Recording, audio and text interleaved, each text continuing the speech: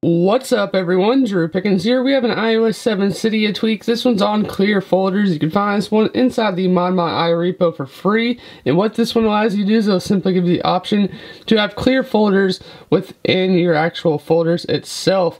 So let's go ahead and check this one out. Now this one is a very simple tweak.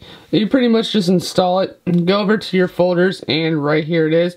As you can see, we no longer get that transparency folder. It actually now blends in with the background. It's actually like it's floating in space, which is kind of nice, and that's pretty much all this one does. It's a very simple little jailbreak tweak that just allows you to see your background instead of being all blurred out.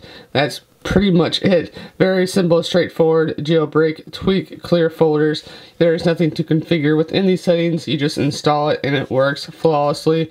No problems there. So that's pretty much it with ClearFolders. So you guys can find this one for free underneath the Mod My repo. Once again, if you did enjoy this video, go to make sure to subscribe to the YouTube channel. Give this video a big thumbs up. Drop all of your comments down below. Follow us on Facebook, Twitter, Google+, Instagram. All those links are down below in the video description. Till next video, we'll see you guys in the next one.